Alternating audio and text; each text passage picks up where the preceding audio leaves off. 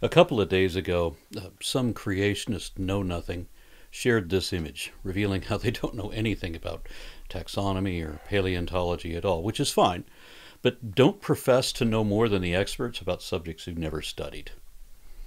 They don't know what evolution is, they don't know what a dinosaur is, and they don't know what the word placebo means.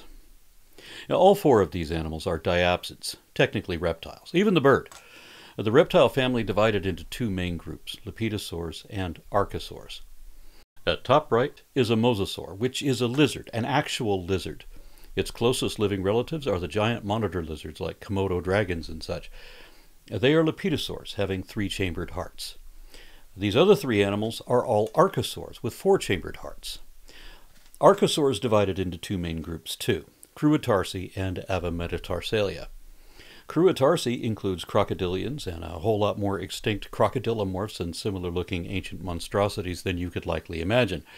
Now, these were evidently cold-blooded, just like their modern descendants are today. Avametatarsalia, on the other hand, were largely warm-blooded and often bore some sort of plumage, feathers, or at least pycnofibers, hair-like follicles that could become feathers. The parent category of Avametatarsalia includes two daughter groups. Pterosaurs appeared in the fossil record first, and then dinosaurs emerged soon after. And since pterosaurs are in the sister group to dinosaurs, then obviously they are not dinosaurs themselves.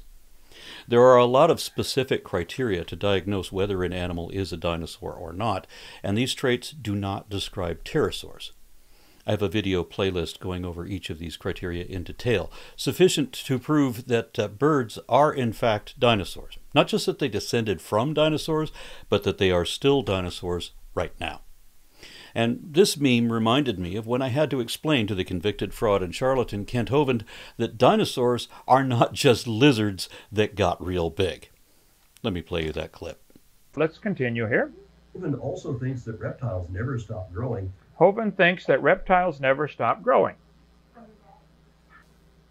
Do reptiles ever stop growing? According to Indiana Public Media, the skeletons of most mammals reach a certain size and then stop growing.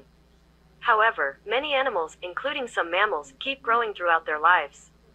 Kangaroos, for example, just keep growing and growing until they die. Let me continue the quote here. Most fish, amphibians, lizards, and snakes are also indeterminate growers, which means they don't stop growing. Mr. Nelson, you said Hovind thinks reptiles never stop growing. No, Hovind knows reptiles never stop growing. Study your science, Mr. Nelson. Okay, but many reptiles, all reptiles today never stop growing until they die, of course. So don't say Hovind thinks that. That is a scientific fact. They don't. Neither do kangaroos, by the way. So study it out before you accuse me of being stupid about this. I have studied the facts, and you are inexcusably stupid. I was making a statement in two parts. That you believe that since lizards never stopped growing, they eventually became dinosaurs, which is idiotic. I dabbled in herpetology once upon a time with a few exotic lizards, so of course I know about reptiles being indeterminate growers, just like human ears and noses never stop growing. Yet we never turn into trolls because the growth rate slows down so much. And while my Malaysian water monitor can reach 9 feet in length, they usually don't get much bigger than 7 feet. They'll never get as big as Nile crocodiles, and a Jackson's chameleon will never get as big as the varandid, no matter how long it lives.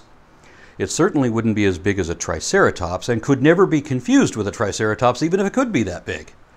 The first glance at their skeletons should tell you that. And that dinosaurs are just modern lizards that lived too long and got real big. No, I've never said dinosaurs are modern lizards. Dinosaurs are reptiles. That's what the word means. Dinosaur, terrible reptile, terrible lizard. You're backpedaling now. Shall we listen to earlier comments? And lizards got huge. Did you know reptiles grow all their life? They never stop growing.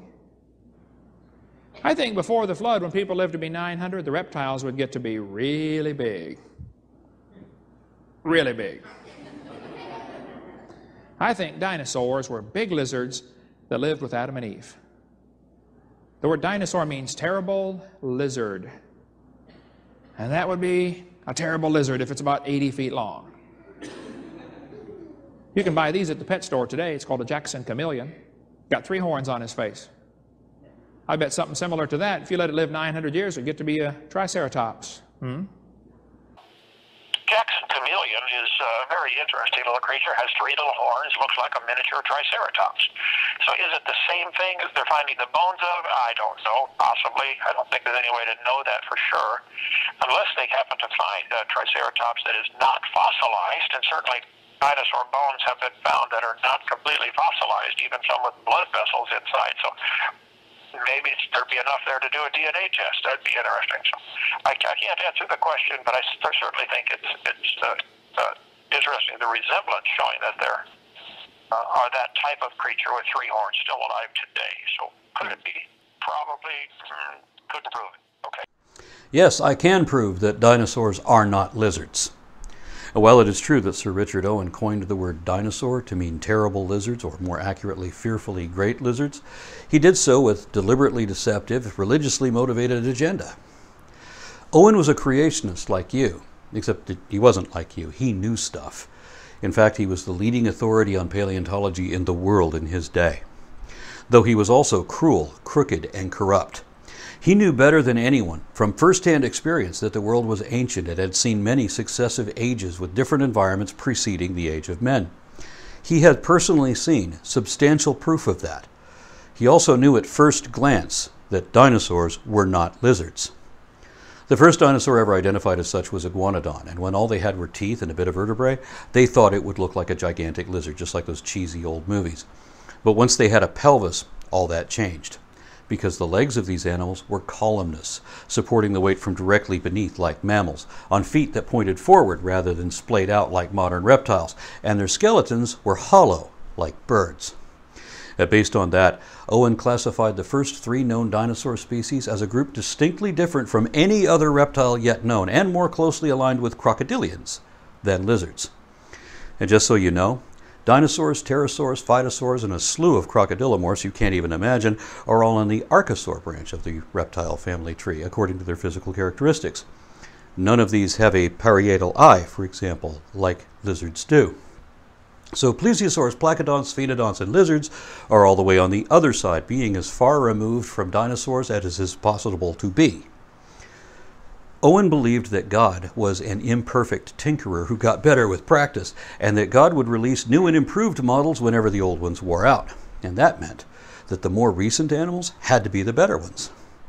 See, his religious convictions would not allow him to accept the evidence that dinosaurs and pterosaurs were warm-blooded, bird-like, and much more advanced, and more than a match for any modern mammal, and not just because they were bigger, but because pound for pound they were lighter, faster, and more efficient than any mammal, which meant that they certainly weren't lizards. Inside and out, dinosaur digestion, respiration, and reproduction was more like that of birds. This realization drove Owen to misrepresent the data, to deliberately lie about the evolution of birds, and to portray dinosaurs as cold-blooded, sluggish, lumbering beasts, even though his contemporaries were already proving him wrong about that. Eventually, he was dishonestly dismissed from the Royal Society for lies and plagiarism. But the stigma he promoted about the image of dinosaurs and pterosaurs persisted for more than a century. If you had ever studied paleontology in any country like you pretended, you'd know that dinosaurs cannot be mistaken for lizards, except by the uneducated laity proudly displaying their ignorance as if it were knowledge.